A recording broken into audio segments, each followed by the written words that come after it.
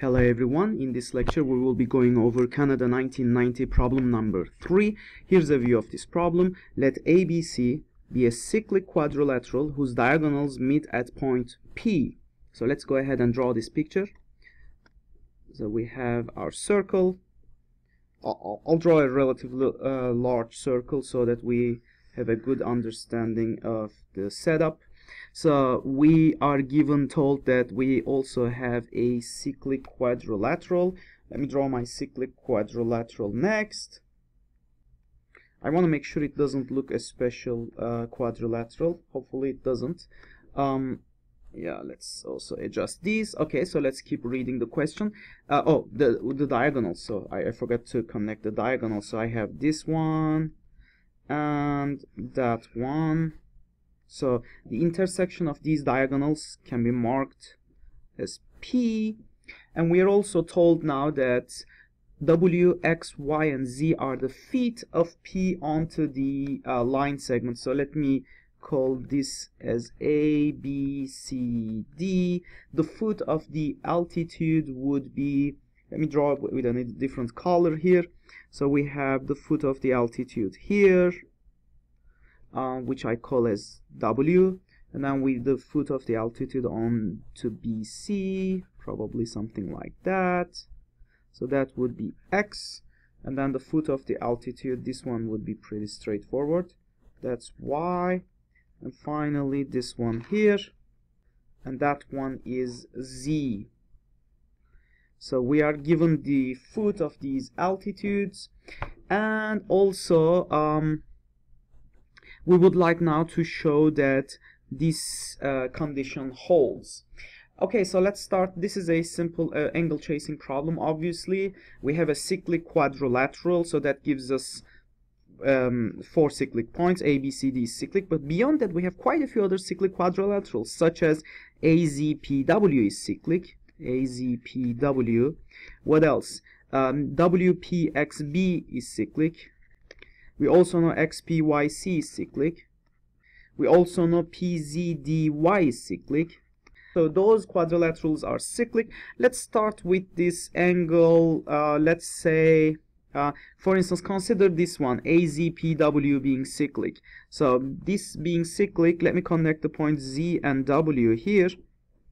Therefore, the angle ZWP, this angle over here, subtends arc ZP, but that arc is also subtended by this angle here.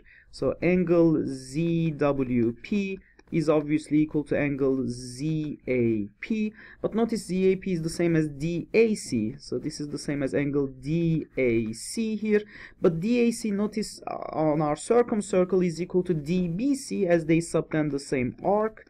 DBC, the same arc CD in this case, but DBC is the same as PBX, PBX, and finally quadrilateral WPXB is cyclic as well, so PBX is equivalent to, let me draw an extra line here, so this angle here is the same as this one apparently, so you can easily see that because they subtend the arc PX, so therefore this is equal to angle PWX. But then we came at a situation where we realized that WP is an angle bisector. WP bisects angle ZWX. ZWX. In a similar way, we can easily show that ZP also bisects. ZP bisects the angle YZW. YZW, and so on. So similarly, YP would bisect angle XYZ, and finally XP would bisect angle YXW. But then in that case, we can also, let me show those angles all. So we have this one bisected here. So let me draw these. So we have this angle is equal to this angle here. This one is equal to this one, and finally maybe another color would be nice. So this angle here is equal to this angle. So in fact, P is located at a special point. It is like the in-center of that quadrilateral WXYZ. Huh? So notice that P should have the same distance from, because it's on the angle bisector WP, its distance to the line segment WX and the line segment WZ must be the same. So this distance is equal to this, but the distance to WZ is the same as the distance to ZY, because it's also on this angle bisector ZP, and finally its distance to XY should be the same. So those four magnitudes are all the same, and there exists a circle going through these points. So let me draw my circle with a yellow color. So I suggest there is this circle here, the internal circle, which has these touch points here. Obviously, let me mark those touch points here, here, here, and here.